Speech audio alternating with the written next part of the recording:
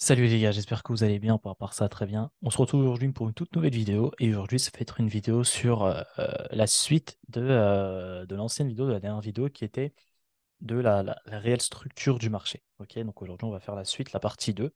Alors avant de commencer la vidéo, j'ai une annonce à vous faire, c'est que la formation, l'ouverture de la formation sera en début janvier, d'accord? Donc la formation va ouvrir début janvier. Encore une fois, il y aura un nombre de places très limité. La formation elle va être ouverte que pendant 5 jours, 4 jours, d'accord? 5 jours au grand maximum. Place limitée. Je pense qu'il y aura peut-être 20 places, 20 places maximum. Voilà, place limitée. Date, voilà, il y a une date limite. Et puis voilà, comme vous le savez, c'est les premiers servis, les premiers arrivés, pardon, les premiers servis. Donc voilà, je vous préviens maintenant. Comme ça, vous n'êtes pas prévenu à la dernière minute. Non, voilà, je vous préviens maintenant. Je vous ai déjà prévenu sur Telegram. Mais voilà, donc, ouverture de la formation début janvier, place limitée, date limitée. Et puis voilà. Donc, ça sera la première semaine, lors de la première semaine de janvier, je pense. Un truc comme ça, la première ou la deuxième. Donc voilà, bref. Bref de blablaterie et let's go to the video, quoi. Donc, ce que j'avais expliqué la dernière fois, c'est que le marché, la réelle structure du marché, c'était la structure de liquidité. C'est-à-dire que je vous avais raconté que le marché, il bougeait comme ça, c'est-à-dire qu'il allait d'un point A à un point B. D'accord? C'est-à-dire qu'il faut savoir une chose, c'est que le marché, quand je vais répéter un peu ce que je dis dans l'ancienne vidéo, mais le marché, il ne fait pas ça. D'accord? Il ne fait pas ça, il ne fait pas ça, il ne fait pas ça. Il faut savoir une chose, vous allez me prendre peut-être pour un ouf, mais comme je vous ai dit, vous êtes dans une matrice. Dans le trading, quand vous commencez le trading, vous êtes dans une matrice. Et le but, c'est de sortir de cette matrice-là. C'est pour ça qu'il y a des choses, il y a des vérités que vous pensez qui sont des vérités, d'accord? Il y a des choses que vous pensez que c'est la vérité, sauf que ce sont des vérités fausses. C'est-à-dire, il y a des vérités qui sont vraies, des vérités qui sont fausses. Là, je vais vous révéler une vérité qui est fausse et que le grand public pense qui est vraie, mais qui est complètement fausse. C'est la tendance.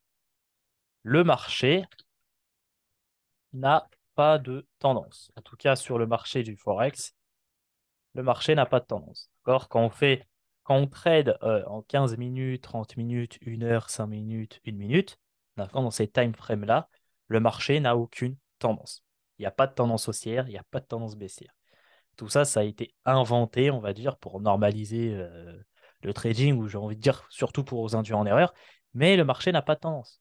D'accord? Sur des time frames, sur des TF qui sont basses, d'accord? Donc, LTF, on va dire, pas sur des TF hautes, sur du daily, etc. Forcément, sur l'action de Tesla en daily, bah, on sait que la tendance, voilà, le marché est plus haussier, d'accord. Mais là, on se base vraiment sur une TF, parce que nous, on est des traders qui tradent, on ne trade pas en daily, on ne trade pas avec des bougies daily, on ne trade pas avec des bougies weekly, non, on trade avec des bougies de 15 minutes, 30 minutes, 5 minutes, 1 minute, 1 heure au grand maximum. Donc, dans ces TF-là, le prix n'a aucune tendance. Aucune tendance. La tendance du marché, on va dire, si on peut reprendre ce mot-là, c'est que le marché, il va tout simplement bouger, hop, bouger d'une cible à l'autre, tout simplement. C'est-à-dire, il va aller d'une cible à l'autre. Et c'est quoi une cible? Une cible, ça va être tout simplement une liquidité. Cible égale liquidité. Voilà. Une cible, ça va tout simplement être une liquidité. C'est-à-dire que le prix, en fait, il va bouger d'une cible à l'autre, donc d'une liquidité à l'autre. Uniquement. C'est tout. Vous allez me dire, oui, mais Yanis, Red Pill, en 15 minutes, je vois le marché, il fait que de monter, que de monter, que de monter, à tendance haussière. Non, pas tendance haussière, c'est juste qu'il fait que de monter parce qu'il va aller chercher une cible, une liquidité tout là-haut. Ça peut être une liquidité qui est présente, une grosse liquidité qui est présente en daily, une grosse liquidité qu'on peut voir en H4, en H1, mais il va tout simplement aller chercher une cible, une liquidité. Il a une cible dans le viseur et il va aller la chercher. Tout simplement, le prix, il bouge uniquement d'une cible à l'autre, de cible en cible. C'est tout. Ce qui est tendance haussière, tendance baissière, c'est du bullshit. Ça n'existe pas. Le prix, il bouge uniquement d'une liquidité à une autre, d'une cible à l'autre.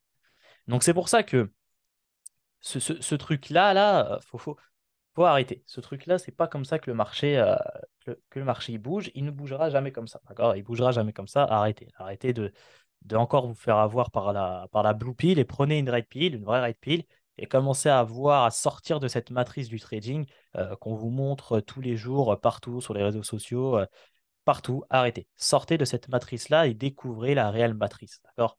Voilà. Il faut renaître, comme ils disent dans Matrix. Renaissez. Je sais pas si ça se dit, mais bon, bref, on s'en fout. Le prix, pardon, il va bouger uniquement comme ça. comme ça, comme ça, comme ça, comme ça. Pourquoi? Parce qu'en fait, ici, qu'est-ce qu'il va faire? Il va aller tout simplement chercher une cible. Là, le prix est en train de bouger, donc imaginons, le prix ici, il bouge. Hop, il bouge, il bouge. Imaginons, ça, c'est une liquidité, c'est par exemple, je ne sais pas, le PDH. D'accord? C'est une liquidité, c'est le PDH, le P Previous Daily High. Eh bien, le prix, et là, par exemple, on a ici, on a l'Asian Low ici, par exemple. D'accord? C'est un exemple. Voilà. ASL, voilà. ASL pour Asian Low. Là, on a l'Asian Low dans le pédage. Et bien, ce que le prix il va faire, il va tout simplement, je ne sais pas, venir prendre une cible. Par exemple, il va venir prendre cette cible-là. Voilà, là, il a récupéré la liquidité qui était là, il a récupéré une cible. Et on sait que le marché, il bouge d'une cible d'une cible à l'autre. C'est-à-dire, une fois qu'il a récupéré une cible, qu'est-ce qu'il va faire? Il va tout simplement aller chercher une autre cible. Parce qu'on le sait encore une fois que le marché, quand il vient récupérer une liquidité, il récupère du pouvoir, il récupère de la puissance. Et cette puissance-là, il va aller l'utiliser pour faire quoi? Bah, pour aller chercher une nouvelle puissance, etc., etc. Il récupère une puissance, il va utiliser cette puissance pour aller chercher une nouvelle puissance, il a récupéré une nouvelle puissance, il va utiliser cette puissance pour aller chercher une nouvelle puissance, etc., etc. C'est pour ça qu'on dit que le marché il bouge d'une cible à l'autre, d'une liquidité à l'autre. Donc, une fois qu'il a récupéré cette liquidité-là, qui était l'Asian Low, par exemple, eh bien, il va directement aller chercher dans le viseur une autre cible la plus proche, boum, boum, hop, PDH qui est ici. Boum, il va aller chercher le PDH. Là, on a quoi? Je ne sais pas, par exemple, ici, imaginons qu'on a le Previous Daily Low, d'accord? Je dis n'importe quoi, mais imaginons qu'on a Previous Daily Low ici. Qu'est-ce qu'il va faire? Boum, il a récupéré ici de la puissance. On sait que le prix il bouge d'une cible à l'autre, d'une liquidité à l'autre. Boum, il va aller récupérer le PDH, etc., etc., etc., etc. C'est tout ce que le prix fait. Il bouge d'une liquidité à l'autre. Voilà la réelle structure du marché. Voilà la réelle tendance du marché. Donc arrêtez de me dire tendance haussière, tendance baissière. C'est les gens qui disent ça, c'est des gens qui sont soit extrêmement débutants en trading, soit ils sont encore dans la matrice du trading et ils ne sont pas sortis encore. Ils sont pas sortis, ils n'ont pas sorti la tête de l'eau. Ils sont encore dans l'eau, encore dans cette matrice-là, ils n'arrivent pas à en sortir parce qu'ils ne connaissent pas la réalité, tout simplement. C'est partout dans la vie aussi, il y a une matrice dans la vie, il y a une matrice, il y a des gens qui sont éveillés et qui sortent de cette matrice-là. Pour sortir de la matrice dans la vie, il faut tout simplement être beaucoup spirituel. Bon, ça, c'est un autre sujet, mais dans le trading, c'est la même chose. Dans le trading, il y a une matrice, il y a quelque chose qu'on vous montre qui n'est pas la réalité. Et c'est uniquement en sortant de cette matrice, en sortant la tête de l'eau, qu'on découvre la réalité, qu'on découvre, ah, le marché, il bouge réellement comme ça et pas comme ça. Ok, je me suis bien fait avoir. Donc c'est pour ça que le marché, il n'y a pas de comme ça ou je sais pas quoi ou comme ça. Non, non, non, non, non. Ce que vous devez comprendre, c'est que le marché il bouge uniquement d'une cible à l'autre. Et une fois que vous avez compris ça, ça va changer énormément de choses. Votre perception des choses sur le marché va énormément changer et va être plus logique, largement plus logique. De toute façon, on va aller voir après des trades que j'ai pris, les trades de la semaine dernière, où j'avais fait une semaine à 100% de win rate. Vous avez dû le voir si vous me suivez sur Telegram ou sur Instagram. D'accord. D'ailleurs, je vous sollicite à me suivre sur Telegram et Instagram, surtout Telegram, c'est là-bas où je partage tout en avant-première. Eh bien, on va aller voir tout simplement et vous allez voir que le prix, qu'est-ce qu'il fait? Il bouge uniquement d'une cible à l'autre. Uniquement. Boum. Il va chercher la cible. Hop, il a récupéré sa cible ici. Il va aller chercher une nouvelle cible. Il a récupéré une nouvelle cible. Il va aller chercher une nouvelle cible, etc., etc., etc., etc. Uniquement. Voilà. Il bouge d'une cible à l'autre. Alors que le marché monte, descende, je m'en fous. Moi, je sais uniquement qu'il va d'une cible à l'autre. Je ne me préoccupe pas de si la tendance, oh là, on est haussier, putain, je vais vendre, on est baissier, je vais acheter. Non, je m'en fous. Je me préoccupe uniquement de la cible. On récupère une cible, ok. Maintenant, quelle cible on va aller récupérer? Quelle cible est le plus proche par rapport à les patterns, etc. D'accord? Parce que forcément, quand on vient récupérer, par exemple, ici, cette liquidité, d'accord? Eh bien, je sais si le prix il va tout de suite monter ou il va continuer à descendre. Ça, je le sais, d'accord? Ça, je le sais. C'est avec différents concepts. Ça, c'est pas le sujet de la vidéo. Ces concepts-là, je les réserve. Je les réserve pour les membres de la formation. Mais voilà, ici, par exemple, avec certains concepts, on sait si on doit vendre directement ou pas, ou si on doit attendre parce que le prix, non, il va encore monter. Ça, on le sait avec divers concepts. Ok? Comme je dit, ce n'est pas le sujet de la vidéo. Enfin bref, le sujet de la vidéo, c'est vraiment comprendre comment le marché il bouge réellement. Et pas vous montrer encore une fois une supposition ou une hypothèse encore créée par des. Voilà, bref, on va pas insulter dans cette vidéo, mais vous avez compris. D'accord? Et moi, longuement, j'ai été dans cette blue pill où je pensais que le marché il bougeait comme ça, théorie de dos, théorie de glow, ou je sais pas quoi. Non, non, non, non, non, non, non. Le marché, c'est uniquement Il bouge uniquement d'une cible à l'autre, d'une liquidité à l'autre. C'est tout ce qui l'intéresse. Tout le reste, il n'en a rien à foutre. Et quand tu comprends ça, quand tu comprends que le marché il bouge d'une cible à l'autre, ça change énormément de choses. Déjà, quand tu comprends comment le marché il bouge réellement, tu as déjà tout compris. Tu as déjà tout compris. Après, il te suffit juste de peaufiner ça avec différents concepts et de créer une petite stratégie avec ces concepts-là. Et après, c'est bon. Qu'est-ce que tu veux de plus? Qu'est-ce que tu veux de plus? Bien évidemment, il faut connaître aussi les liquidités. D'accord? Bien évidemment, il faut savoir c'est quoi les cibles du marché. Quelles sont ces cibles? C'est quoi ces cibles? Ça, c'est les liquidités. D'accord? Ça s'apprend, etc. Bien évidemment, ça s'apprend. Sur ma chaîne YouTube, vous avez fait beaucoup de vidéos sur les liquidités. Après, dans ma formation aussi, il y a beaucoup de sujets dans ma formation où on parle des cibles, des liquidités, des vraies cibles, des vraies liquidités, parce qu'il y a des fausses liquidités aussi, hein. Il y a des gens qui pensent que ça, c'est une liquidité, alors que, bon, c'est une liquidité, certes, mais ce n'est pas une cible. Ce n'est pas la cible que les institutions, que les market makers, les algorithmes vont aller viser. Non, il y a des cibles largement plus importantes que certaines cibles. D'accord? Il y a certaines cibles qui vont passer en premier par rapport à d'autres cibles. Bien évidemment, d'accord? Et ça à reconnaître, ça à apprendre, etc. D'accord? Mais ça, c'est en second plan. Le premier plan, c'est de comprendre comment le marché il bouge. Une fois qu'on a compris comment le marché il bouge, on a déjà notre plan. On a déjà notre plan. Et une fois qu'on a notre plan, eh bien, on a juste à aller chercher les outils pour que ce plan-là devienne réalité. Mais le plus important, c'est d'avoir le plan. Si tu n'as pas le plan et tu n'as que les outils, bah, tu vas aller nulle part. Tu vas aller faire quoi si tu n'as que les outils? Comment tu vas construire ton meuble Ikea si tu n'as que les outils et pas le plan? Tu peux pas. Il faut d'abord avoir le plan et ensuite les outils, un par un. Donc là, ce que je vous montre dans ces vidéos-là de structure du marché, c'est le plan. Comprendre le plan, avoir le plan. Et derrière, on aura les outils pour réaliser ce plan. OK? Faut pas se presser, hein. Faut pas se presser. C'est le plan le plus important. Donc voilà, une fois qu'on sait que le marché il bouge comme ça, bah, c'est simple, hein, ça va être simple, ça va être juste de reconnaître les cibles et d'attendre qu'on vienne chercher ces cibles-là. On reconnaît nos cibles, on attend à ce qu'on vienne chercher nos cibles et on se place derrière. On attend à ce qu'on vienne chercher nos cibles et on essaye de chercher un trade, boum. On attend qu'on vienne chercher nos cibles, etc., etc., etc., etc. C'est tout. D'accord? Donc voilà, dans cette vidéo-là, c'est vraiment le but, c'est vraiment que vous compreniez le plan. Quel est le plan sur le marché? Ok, comment le marché il bouge réellement? Donc, une fois que vous avez compris ça, parce que ça, c'est l'aspect un peu théorique, on va directement aller voir ça sur un graphique. Et vous allez voir, par exemple, les trades que j'ai pris la semaine dernière. Et vous allez voir que le marché, il fait que ça. Il fait ça tout le temps, tout le temps, tout le temps. C'est une répétition. Tout le temps, tout le temps, tout le temps, tout le temps, tout le temps. Il fait ça. Tout le temps. Tout le temps. C'est fou, mais il fait tout le temps ça. Et ça en devient facile. Tu te dis, par exemple, la semaine dernière, vous allez voir que j'ai réussi à faire du ping-pong. J'ai acheté, j'ai vendu, j'ai acheté, j'ai vendu. Tout simplement. Sans avoir de BOS, sans avoir de choche ou je ne sais quoi. Non, juste en comprenant le plan. En comprenant le plan, avec des concepts de liquidité. Et puis voilà. Et tu veux de plus? Et c'est ça ce que j'apprends dans ma formation, c'est vraiment comprendre la liquidité, comprendre comment le marché il bouge réellement. Et non avec des hypothèses de je sais pas quoi, boss, voilà, et puis ouais, non, là, on va arrêter ces conneries quand même. Faut arrêter. Il faut sortir de cette matrice-là. Je respecte bien évidemment toutes les personnes qui font ce genre d'analyse et qui traitent de cette manière, mais évidemment, avec n'importe quelle stratégie, nous pouvons être rentables. Mais je préfère être rentable avec une stratégie où je comprends réellement le marché qu'être rentable avec une stratégie où je ne comprends pas le marché. Ça ne, Ça, c'est vraiment que moi, d'accord? C'est vraiment que moi. Bien évidemment, le but en trading, c'est qu'à la fin du mois, on finisse en positif. Je suis totalement d'accord avec ça. Mais je préfère finir en positif en comprenant le marché. Je préfère, parce que je suis passionné par le trading. Et ma passion m'oblige à comprendre réellement le marché. Parce que même si je fais de l'argent sans comprendre le marché, j'aurai quand même une petite gêne, parce que je sais ce que je fais, en fait. Je sais que ce que je fais, ma stratégie est rentable, mais ma stratégie n'a aucun sens.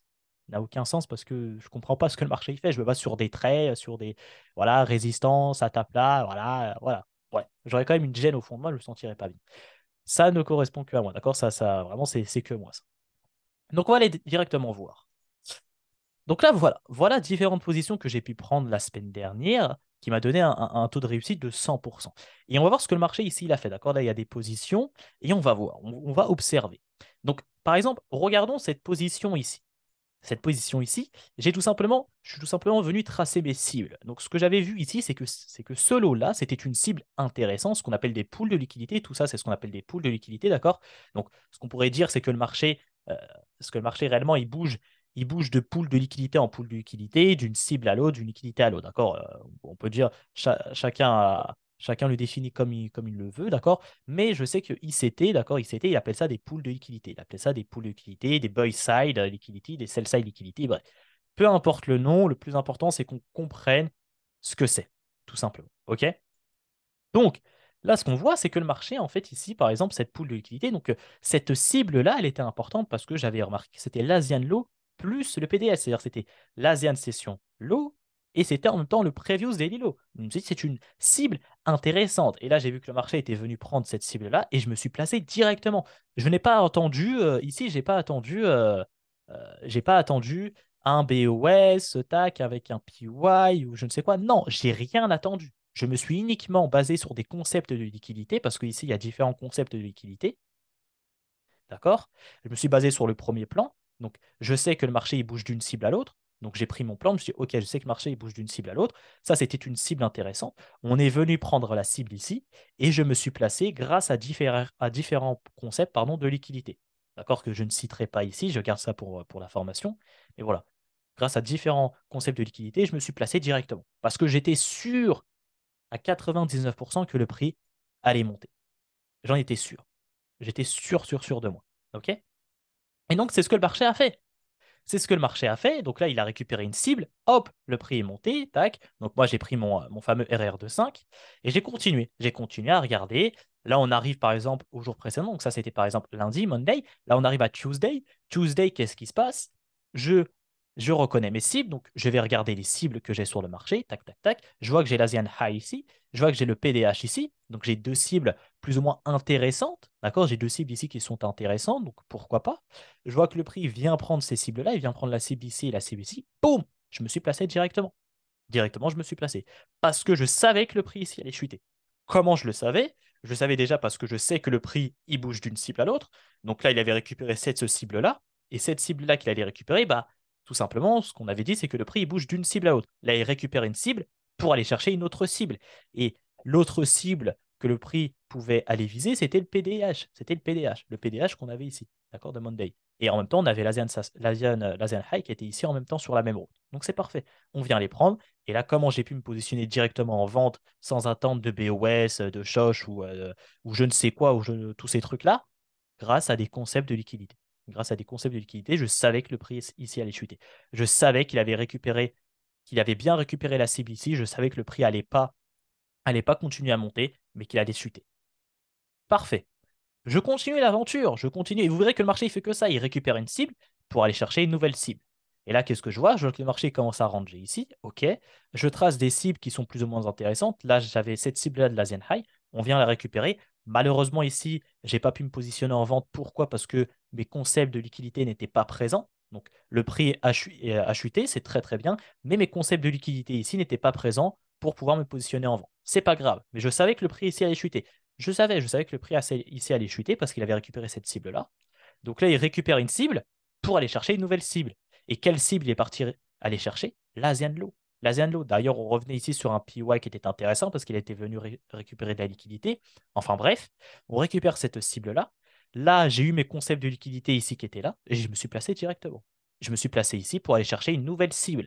Et là, on récupère une nouvelle cible, London High. On revient en même temps dans un PY de liquidité et boum, je me suis placé aussi directement ici en ordre. Directement. Sans attendre de BOS ou ce quoi. Directement. Parce que je savais que le prix ici allait chuter. Encore une fois, parce que j'ai eu mes concepts de liquidité. Donc, si on voit par exemple juste ici, on voit que le prix, qu'est-ce qu'il fait? Bah, il bouge d'une cible à l'autre. Hop, il récupère ici l'Asian High pour venir ensuite prendre l'Asian Low, pour récupérer ensuite le London High. Et là, on voit quoi? On voit que le prix, il récupère une cible pour aller chercher quoi? Pour aller chercher une nouvelle cible. Et là, il y avait une cible qui était là, c'était le New York Low. Le New York Low qui était là, qui était vraiment une super, super bonne cible, une super pool, pardon, pool de liquidité. On vient la récupérer. Et là, on récupère quoi? Le New York Low.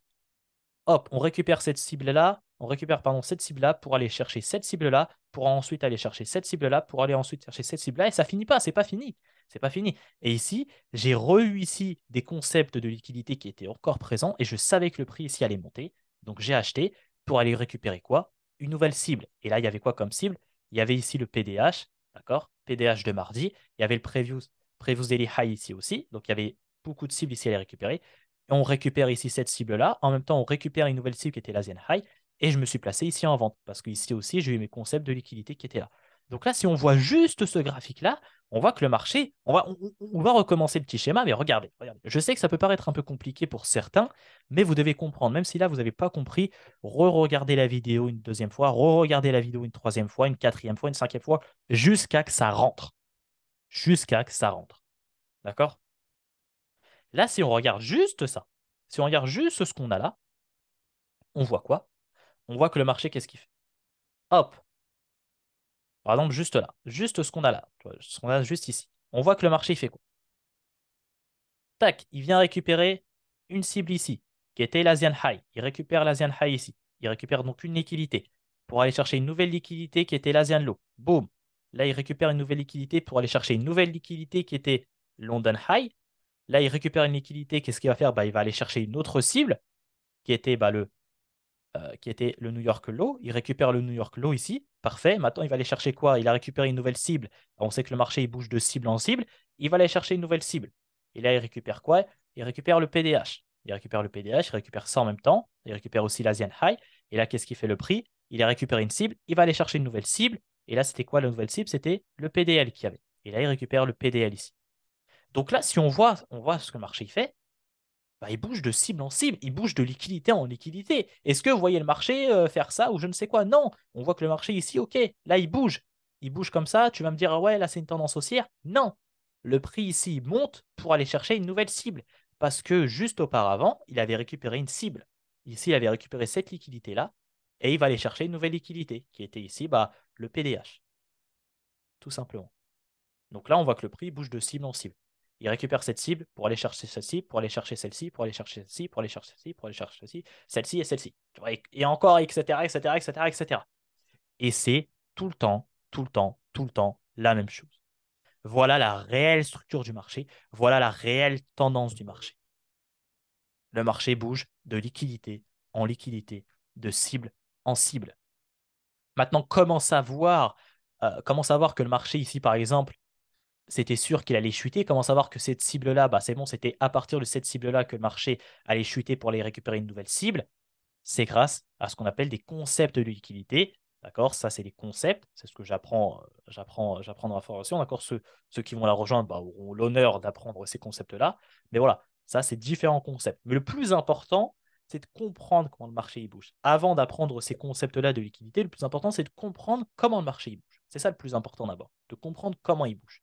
Et ensuite, une fois qu'on a compris réellement comment le marché il bouge, là, on peut aller s'intéresser aux outils, d'accord, aux différents concepts qui vont nous permettre de nous placer tout simple, sur le marché. Ok, mais le plus important, c'est d'abord de comprendre le plan, comprendre la réelle structure du marché, comprendre comment le marché il bouge réellement.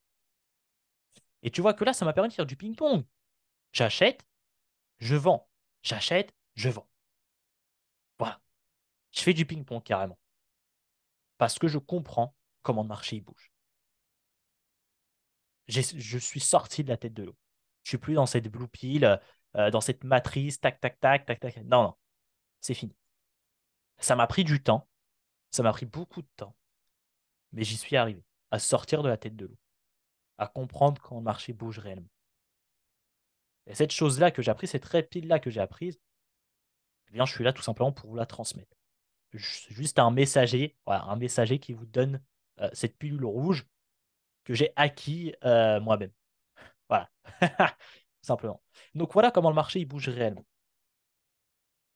Et moi, ce que je vous ai demandé de faire après cette vidéo, ce que je vous demandais de faire, c'est d'aller sur votre graphique, d'aller sur EURUSD, sur le marché de la semaine dernière en 5 minutes, et de retrouver toutes ces positions, de répéter ce graphique-là, de refaire ce graphique-là que j'ai fait sur votre graphique à vous. Si vous ne le faites pas, cette vidéo ne rentrera jamais. Comme je l'ai dit, écouter ma vidéo ne fait partie que de 20% du travail. Les 80% autres du travail seront ce que vous faites après cette vidéo.